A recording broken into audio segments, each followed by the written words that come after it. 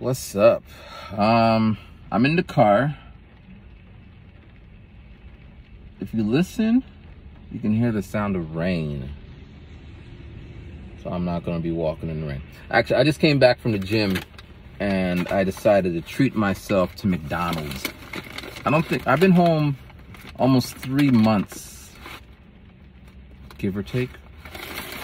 And I haven't had McDonald's. Well, I had breakfast, I lied. But I haven't had a burger because there's so much more variety. In Japan, that's all I was be eating. I apologize, I'm gonna eat in front of you. I'm sorry. Don't hate me. But let me work backwards. So I just left Zumba class, right?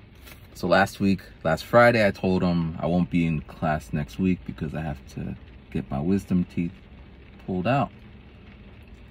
And then I didn't go on Monday, as you guys know.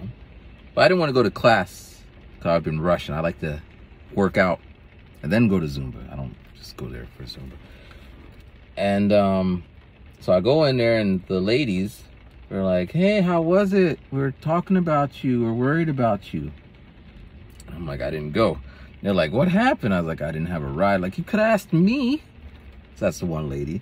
Then the instructor comes in. She's like, so how did it go? I was like, I didn't go. I didn't have a ride. Like, you got my number? Because she gave us all business cards when we joined her first day. Like, you got my card?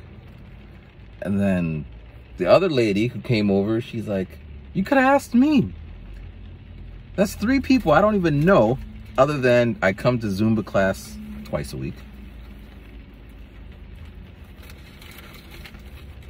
And they are all,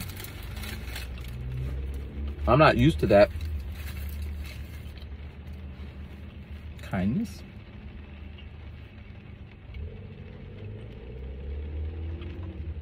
Because at the same time, the reason I didn't have a ride is because family didn't take me because we're fighting. It's weird like that. People who don't know you treat you better than people who do know. People who don't know you treat you better. Yeah, that's how it is though, right? But yeah, so I was like 10 minutes ago, Zumba. And oh yeah, my I don't know if this is gonna be 41 minutes because I'm not. I gotta go to the bathroom actually. I should have went before I left the gym, so I don't think this is gonna be so long. Plus, I'm sitting in the car. But anyway, let me get, yesterday I got a phone call. You know how, at least in Pennsylvania, it comes up, maybe spam. So now I'm used to these maybe spams, and I just be like, chicken dinner, chicken dinner, chicken, and I just hang up. Or I just block them, or, you know. But, whatever, I pick up and they're like, hello? I'm like, hello? Like, I'm not in my friendly voice mode, like, hello? And then, she's like, yeah, this is the doctor's office. Like, oh, okay. And I'm like, yeah, we got the results, and you're okay. There's nothing wrong with your kidney. I was just like, I was holding my breath, like, I just one more thing that's gonna be on my plate. But, so that's good. That's good. Good old kidneys doing whatever the kidneys are doing. So that was that. Last night I went to an open mic. Open mics are cool to get your like practice on. And you do need to practice in front of a live audience. You got to get your music. That's always been one of my things, you know, get my music out there. Otherwise, you just look weird when you do have a show. So I go out there and I don't know, it looked like they're all like 20 something. Feeling like an old man. Like indie rock. Like what's her face? I don't know, like back in my day, singers sang. They weren't singing, they were doing, you know, that new style that people, I don't know names. And I'm not hating on the style, whatever, but they were singing like that. It wasn't bad. There was a couple singers I wanted to get up and say, oh, that was really nice. But I was just doing a recon mission to see what the venue was like. see who shows up. I don't think I could get up there and just do some rap, because it says in the thing, only acoustic. So I'm not sure what happens when I start bringing all my equipment. So, but they had a keyboard on there, and I quickly looked up the keyboard, and it actually has drums in there. So technically, if I get behind that and start banging out a beat on their keyboard, they can't. But I think they'll be okay because, well, who knows? So I'm gonna do that next week, next Thursday. And then last Wednesday, I went to another one, like 10 minutes walking down the street. Why did the car come so close to me? Walking down the street. Actually, it was the first place, not the first, it was the last place I performed at before I went to Japan. So there's footage somewhere where it's like, I'm going to Japan, I don't know what's gonna happen, and 15 years later I came back, but I don't think there's gonna be anyone who remembered me. But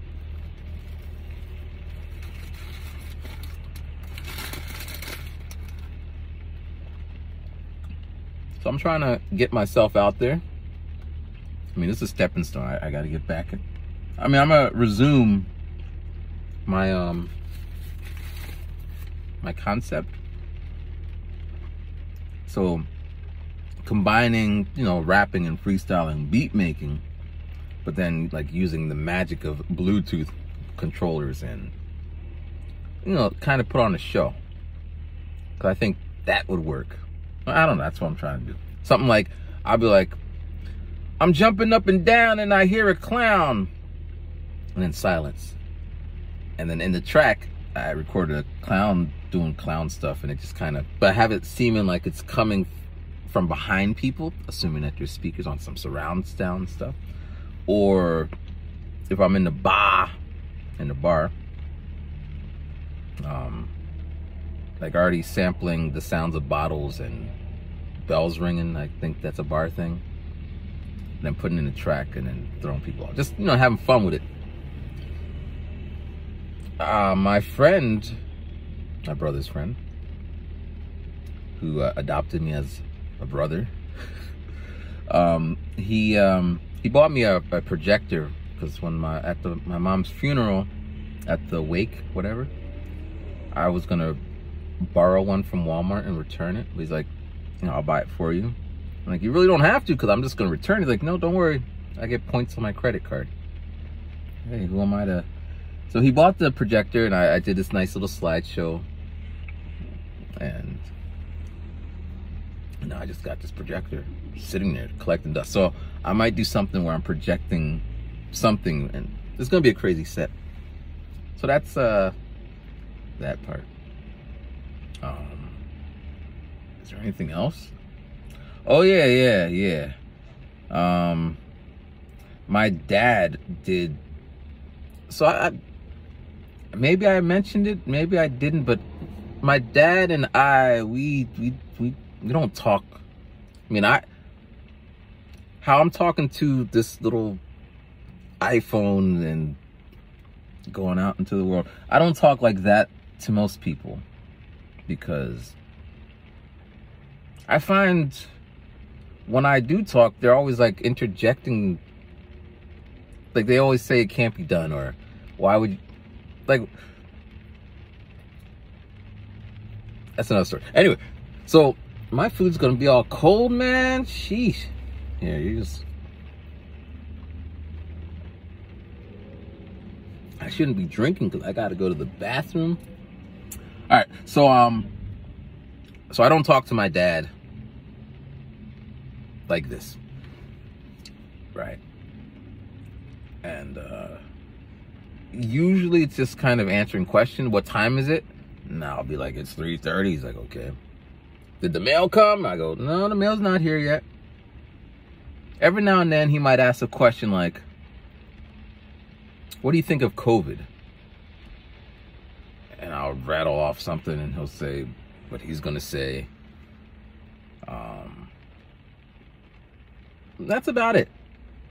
Being home now, I'm trying different ways. So when I went on my date, like, Dad, I got a date. He's like, oh, yeah. And I'm telling her about the date and what have you. And 'cause I don't think I ever told, because I didn't date before. I just kind of, hey, we are going to be together, more or less. And then we were together until we weren't together. This dating thing is weird to me, going on dates and stuff. But anyway, I was like, yeah, I'm gonna go on a date. And he's just like, whatever. And the next day I came home, like, how was the date? And I was just like, you know, it was what it was. And he's like, yeah, you know, I just want you to find happiness, which my dad never said that to me. A lot of people saying, I want you to find happiness with a date, which happened. I'm happy doing Zumba. I'm happy making videos for people who want to see them. I'm happy right now. I'm in the parking lot of where I used to work. It was my first job.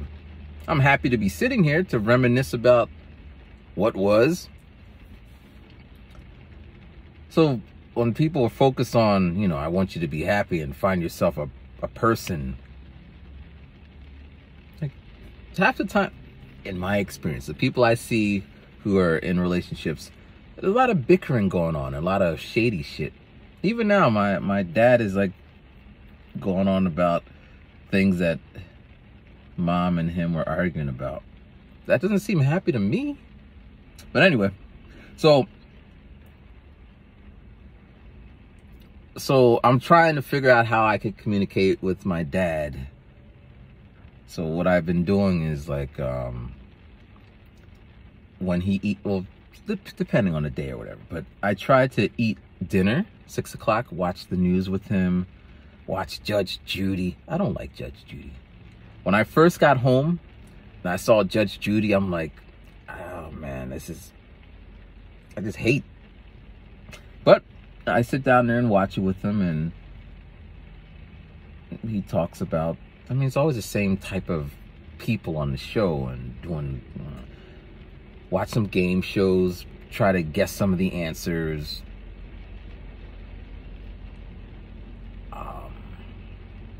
Some commercials that come on are really funny or whatever. So I kind of pick up on the ones my dad likes, and I try to throw them into a conversation. But I'm a lyricist, so I would like literally make a whole song around a thing. But I just gotta, like, I don't know but there's a commercial where these little kids, they're like, they got something that, so their skin will be clean or smooth again or whatever, clear up. And then they're like, not me.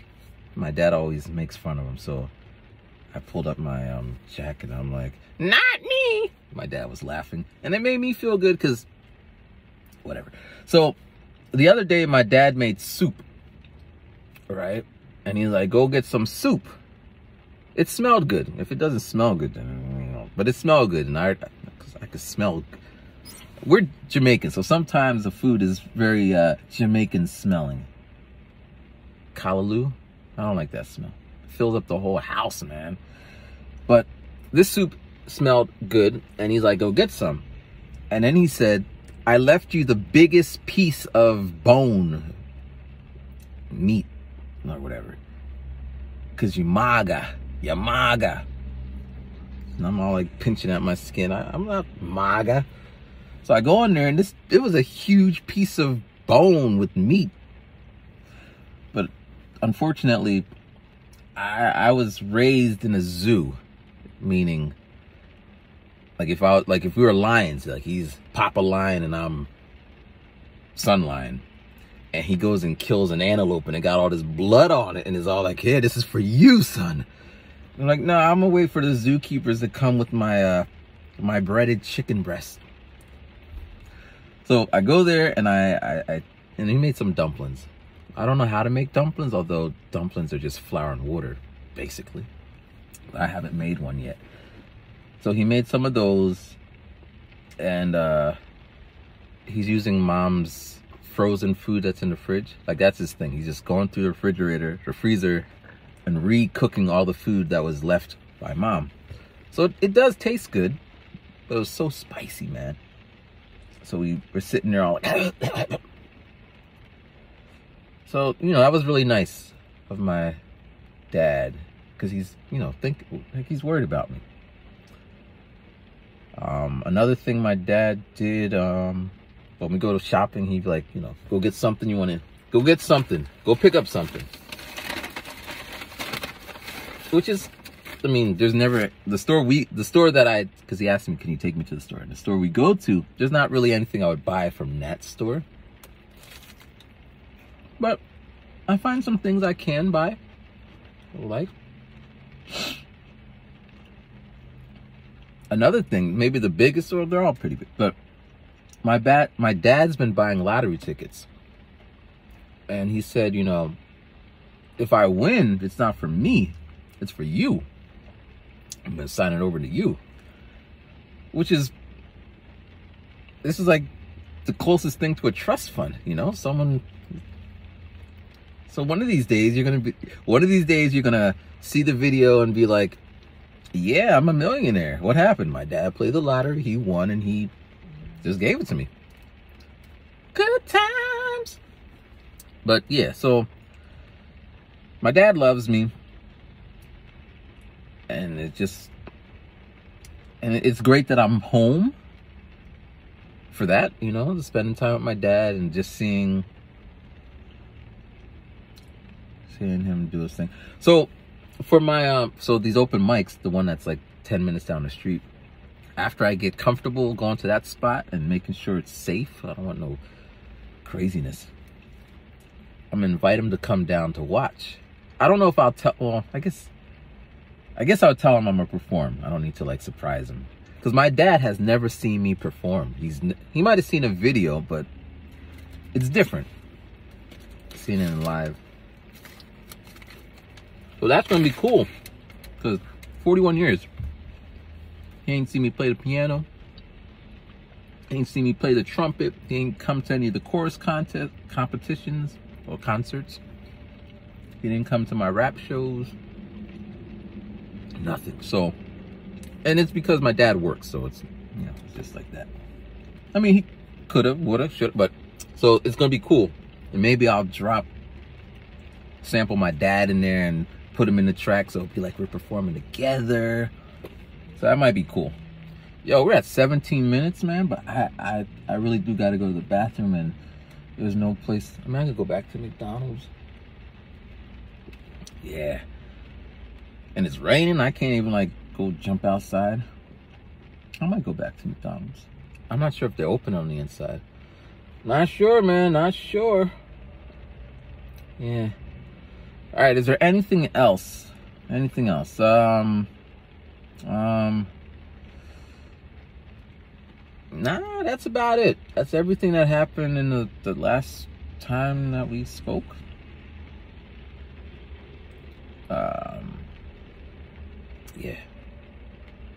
Yeah. All right, we're at 18 minutes. Yeah, because I really want to. I don't want to be eating, because I eat really slow. If you ever meet me and we're sitting somewhere eating, like I eat a fry at a time. Take a sip, eat a piece of burger, and try to talk it. But yeah.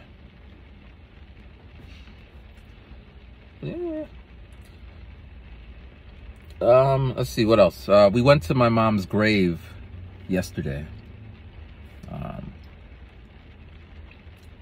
I don't know. Well, I mean, who knows these things until you know these things? So my assumption, when someone is buried, they get the little gravestone on the, like it's a day thing, like because there's a big hole when you go to the grave. So they drop the body in the hole, they put the dirt back on, and then they put the gravestone, here lies so-and-so. But apparently that takes 3 months. So my mom was buried in January, and they buried her, but she didn't get her gravestone until like last week, which is weird, because on her, you know, I just assumed that, and what was worse, we didn't even know where she was buried. I mean, I didn't know, because I left and went back to Japan to do what I had to do. My family, they went back to the same spot to see the dirt, they kept saying, but they didn't know where she was buried. I thought that was a little strange. Take a freaking picture, geo-lock that. You could do all that. But they didn't put a marker there, like a little flag or whatever. Very strange. So finally the thing comes and we go, and they put your mom's, well, usually I guess your mother's name and your father's name are on the same thing. They just put the date when they died.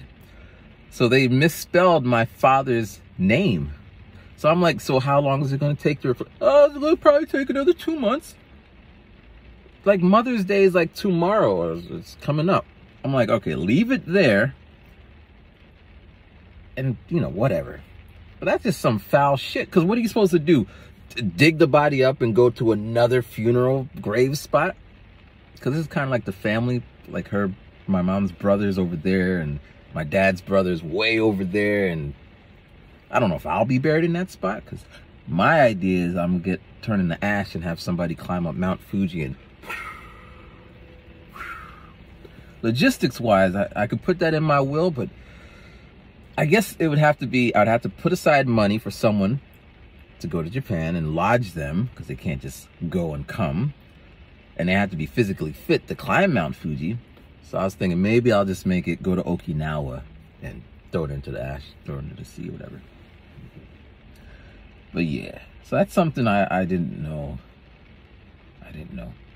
But yeah, I gotta end this because I gotta go to the bathroom. I'm probably gonna go back to McDonald's or what. I don't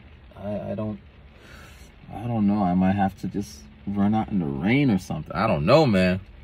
Should have planned this out better. But hopefully everything works out for me. But be safe, and yeah, peace.